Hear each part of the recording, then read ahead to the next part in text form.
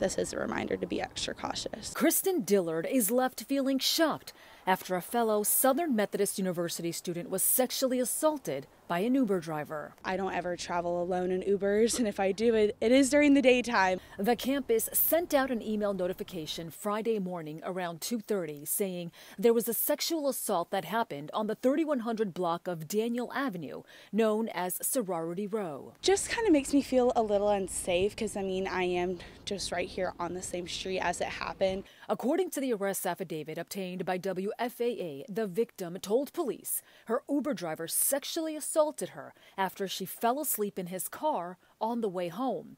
Court documents say she suddenly woke up after feeling the suspect's hands between her legs. Authorities say after the 50-year-old driver dropped her off at the sorority house, he walked her to the front door and he left the area. Documents say the victim called her brother who ordered the Uber.